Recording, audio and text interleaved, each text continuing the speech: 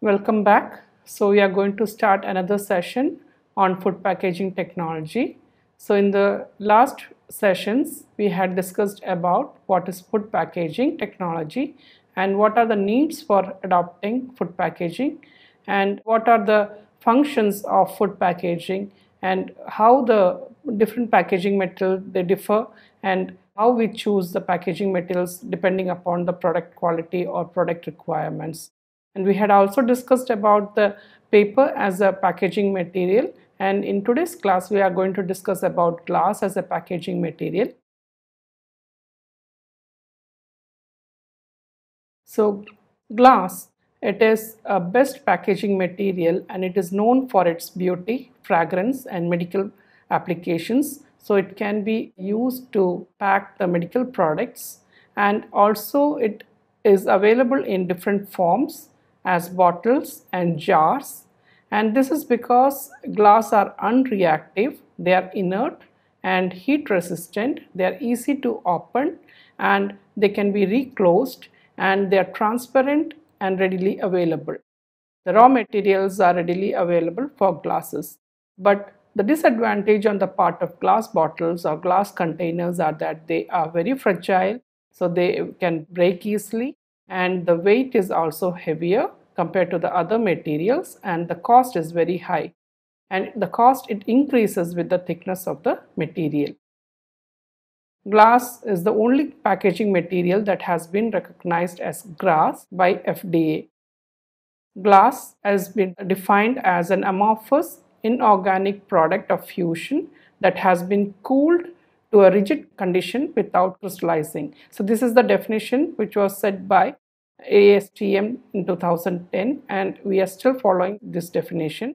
Glass is considered as a synthetic material, though the origins are not natural, and it can be taken from natural sources on the earth crust, obsidian from magma or molten igneous rock, tektites from meteor or pumice, which is formed glass and which is also a natural form. So these can be different sources of glass oxides or the glass material.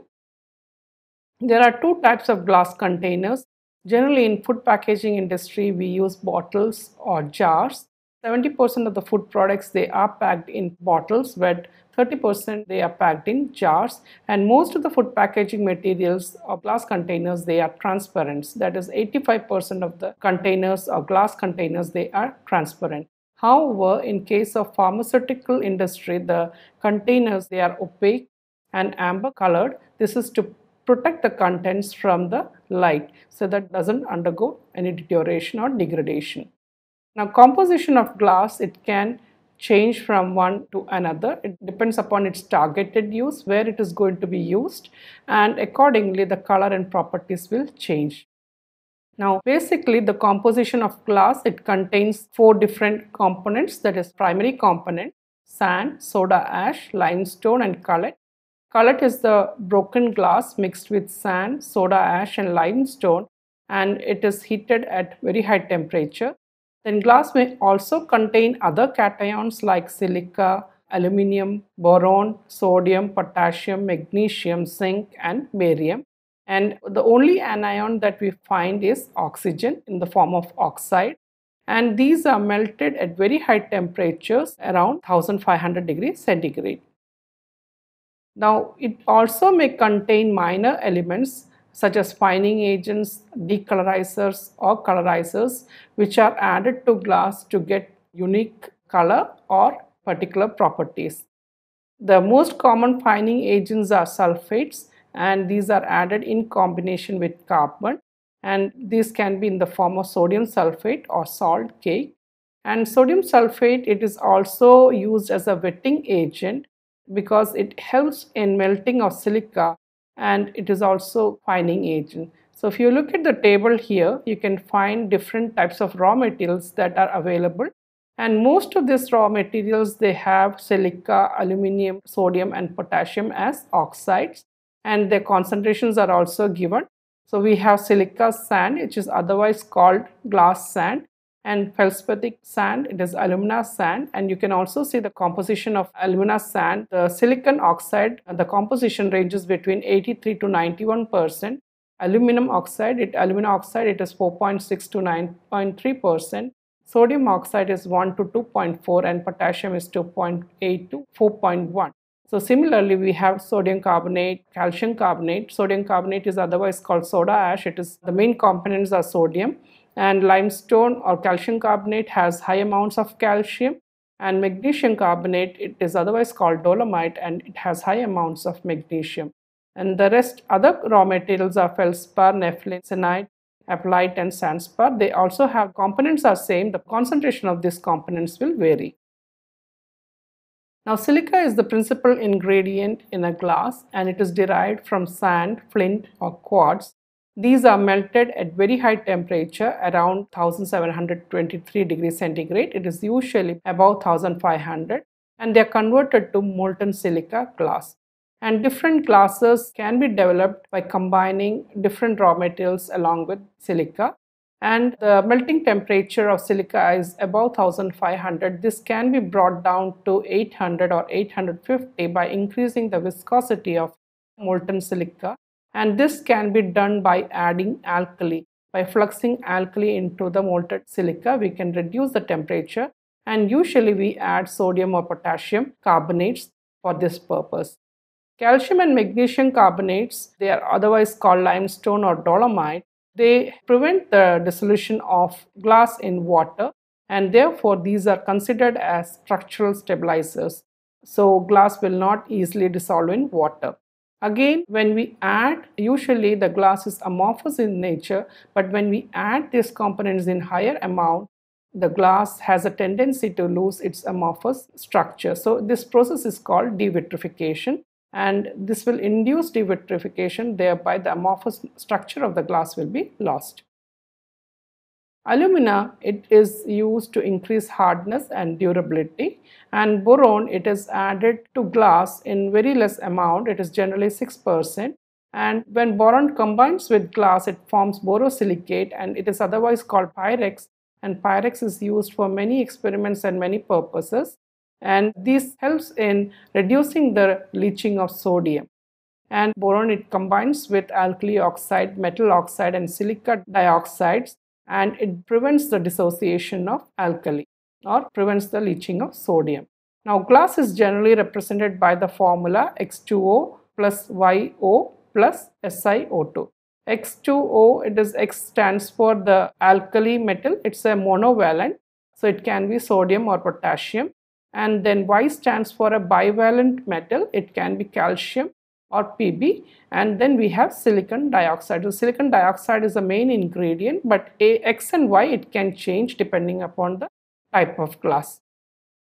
So in soda lime glass, the composition will be sodium oxide and calcium oxide plus silicon dioxide. And in case of potash lead glass, it will be the combination of potassium, lead, and silicon. And this is the composition of a typical soda lime glass, which is very commonly used in food packaging industry. We have silicon dioxide, which is taken from sand, and this is the major composition or major component, and it accounts to about 71 to 75% by weight. And followed by this, we have sodium oxide, which is taken or extracted from soda ash. And along with this, we add cullet. So mixture of soda ash and cullet, it contributes to 12 to 14%. Followed by this calcium oxide and cullet, that is 9 to 10.5%. Aluminium oxide from feldspar, and along with cullet, it is 0.15 to 1.3. And the remaining components, the by weight percent, they are below 1. That is, it ranges between 0.1 to 0.4. Now, there are different properties of glass. The first most important property is optical property.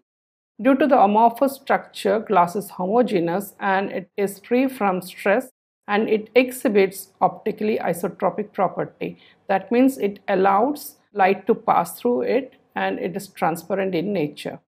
So optical properties, these are related to degree of light penetration and transmission at a particular wavelength. So it's a function of wavelength, and in order to control the transmission, glasses are colored.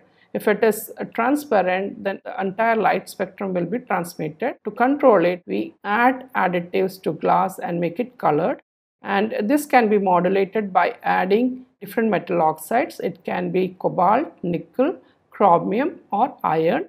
And these metal ions, they help in absorbing one particular wavelength or specific wavelength of light, and it transmits the light so that it appears or it has that particular specific color.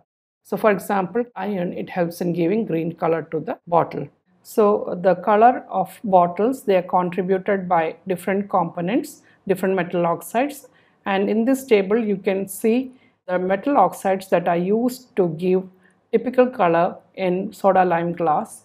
And in the colorless and UV absorbing light, usually the metal oxides are cesium and titanium. And for blue color, we use cobalt, copper, and for purple, it is manganese and nickel. Green, it is chromium, iron, and copper.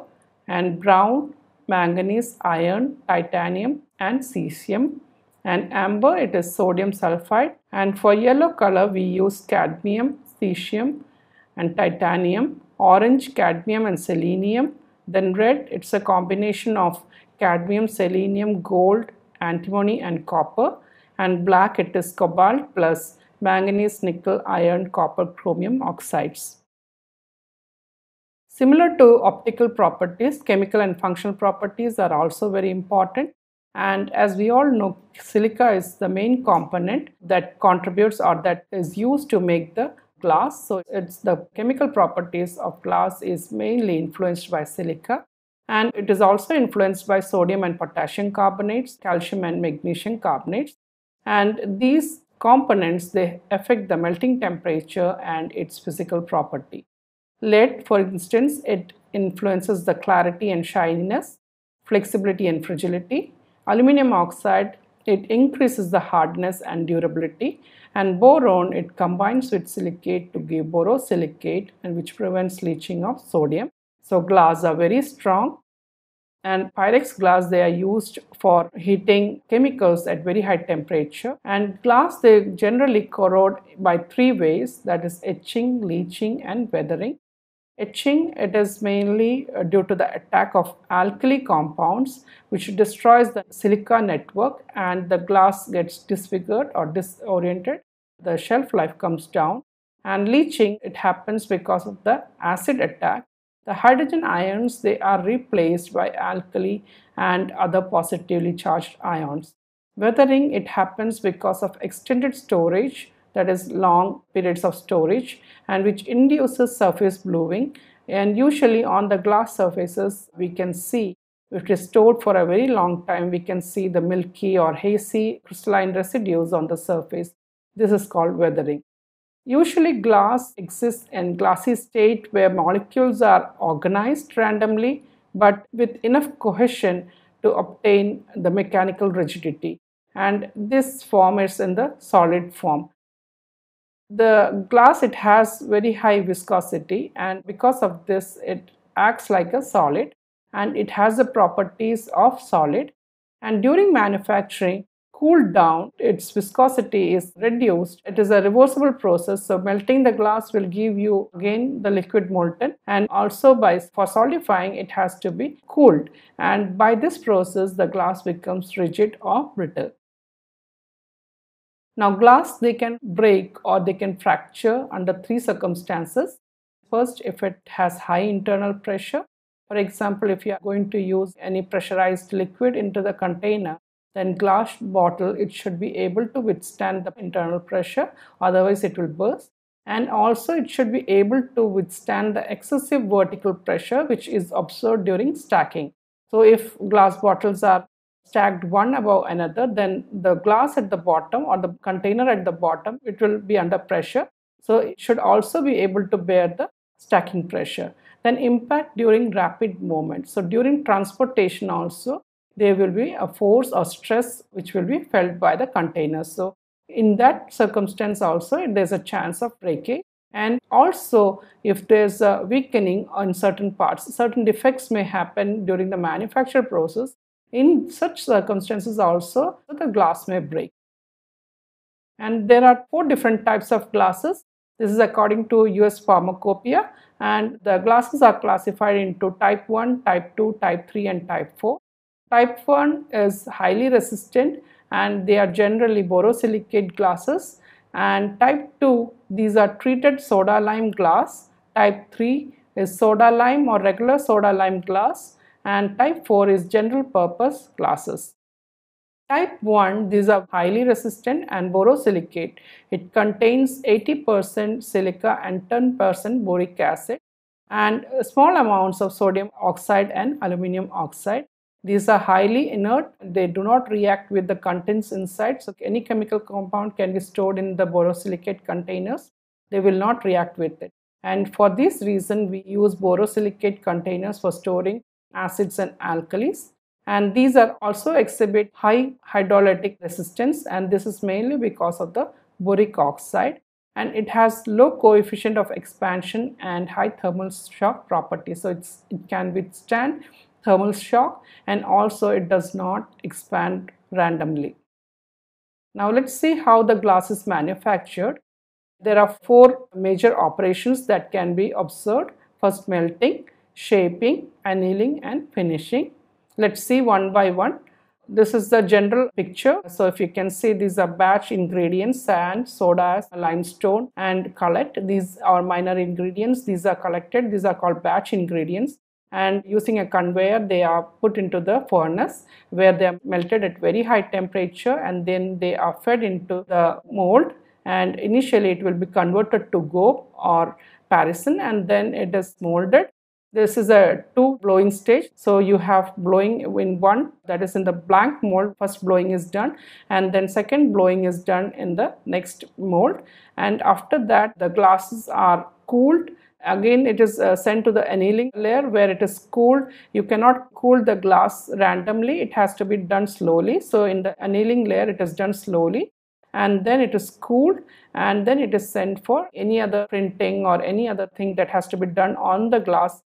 It is sent to that section, and also simultaneously it is checked for any defects. Once it is confirmed that glass doesn't contain any defects and it can withstand breakage conditions, so in that circumstances it is sent to the packaging section, or it is shipped to the companies where it is required.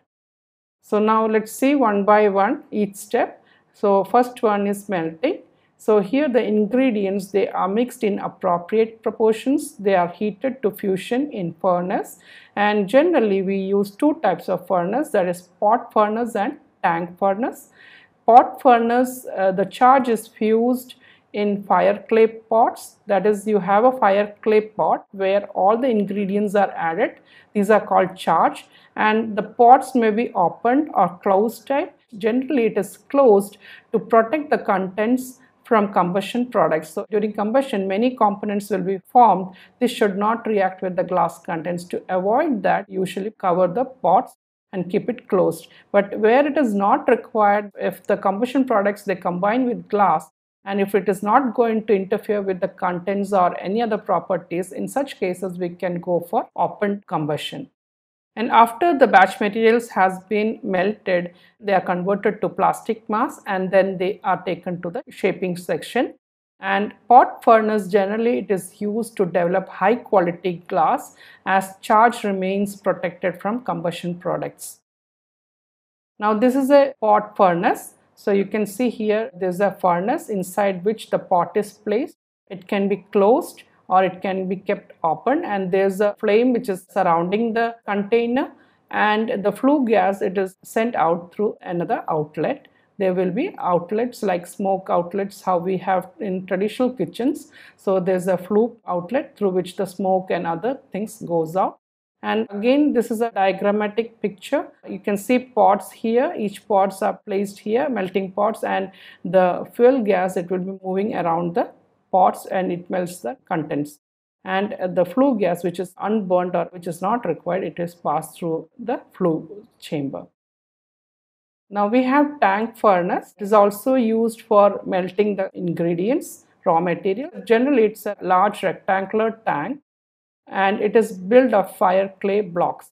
So instead of having pots here, we use blocks, and if this is the large tank furnace, the walls of this will be made of fire clay blocks, and batch materials are fed into the tank, and producer gas fuels the furnace, and generally it is heated at very high temperature of 1400 to 1500, and it is kept in such position for 10 to 12 hours. So it's a time consuming process. This is chamber, the large rectangular chamber.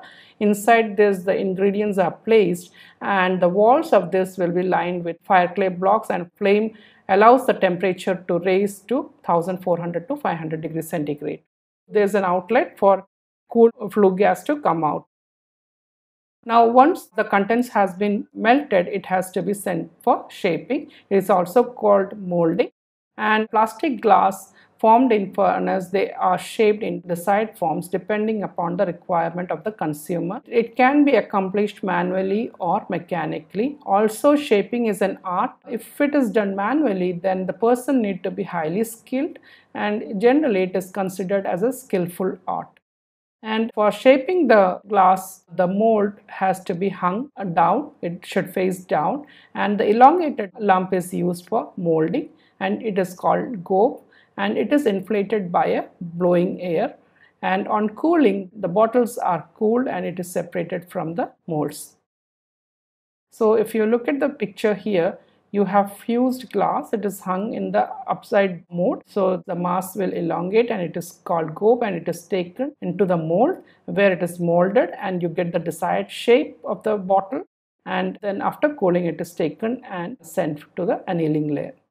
Now shaping process, that is fabrication of glass, it can be classified as three categories. Discrete process, that is, discrete process is generally used for bottles, which is our concern where in food industry. Then continuous process is used to develop flat glasses like sheets, plates or tubings. And fiber making process, these kind of glasses, they are used for insulation, fiberglass, composite material and other fiber optics. So spinning is another step in developing glass. During this process, it's based on centrifugal action. So the cast is, or the gobe of hot glass, it is placed inside the unit. So it has a centrifugal action, it moves and it occupies the shape of the centrifugal container. So what is the shape of the equipment? That shape will be occupied by the mold. So generally this will be similar to funnel. And then there's another action called pressing. This is more like a plate or a very wide mouth container. So gobe, it is fed into the mold and it is pressed using a plunger. So you can see here the plunger is there and it is pushed over the gobe. When it applies pressure on the gobe obtains the shape of a plate or other material, and it will have a very wide mouth or wide opening. Then blowing is very common method which is used to develop the bottles or jars, and there are two types of methods, blow and blow method, and we also have wide mouth press and blow method. Now let's see each of them. Blow and blow method, the bottles are produced in two steps, that is first blowed and then second again it is blowed. So in the first step includes the parison or the molten glass drop. It is inserted inside the blank mold and the first blow is given from the bottom where it inflates, and this is taken to the finishing mold where second blow is given and it attains the shape of the mold. So the shape of the mold, if it is a bottle, it will attain the shape of a mold. So that is in the finishing mold, and once the second blow is done, it will have a definite shape, and after cooling and the bottle is extracted. And in the wide mouth press and mold, the gobe is put inside the blank mold where it is pressed using a plunger. So plunger gives a shape, that is called press, and then it is inserted into the finishing mold where it attains the shape of the mold. So it is an open jar with wide mouth. That's why it is called press and blow. So first step will be press and then it will be blow. And we also have another method, narrow neck press and blow. This is a recent method and this is generally used for developing lightweight bottles. So the neck is very narrow. Again here it is pressed and then blown. Now after blowing, it enters into the annealing stage. Annealing is the place where slow cooling happens. We cannot cool the glass material or glass container immediately because it will affect the quality of the product. So it has to be cooled slowly. and this takes very long time, and generally it is done in a chamber called LUR, which has a length of 50 to 60 feet, and the end point from where the containers enter, they usually have very high temperatures. It may go up to 500 to 600 degrees centigrade, and slowly it comes down. By the time it reaches to the other end of the layer, the temperature will be approximately or almost equal to room temperature, and from there we can collect the containers. So if it is cooled immediately, the container will be brittle and it may break also. So these are the different parts of bottle, and we have a body and a shoulder, and above which the neck is there, and the neck portion, it contains bore, finish, and there are also beads and sealing surface where the caps can fit easily, and the containers, they have a punt or a push up on the bottom, which helps in withstanding the pressure. Now these are different types of bottles. So once the bottle has been annealed, it may have some sticking material or some kind of extensions will be attached to it. The surface may not be smooth. This has to be smoothened. So this is done at the finishing stage. So finishing is like polishing, cleaning, rounding. The edges which are sharp, they are rounded. So that is done in the finishing stage, and at this stage we get different types of finished bottles. So here you can see different types of bottle designs that are currently being used. So we have champagne bottle, we have amphora, then burgundy bottles. You can see here different types of bottles. So we have come to the end of this session where we have discussed about glass as a packaging material. We have also seen what are the different materials being used in the manufacture of glass, and what are the different processes by which the glass can be manufactured. So with this, let's wind up for today, and we'll meet in the next session. Thank you.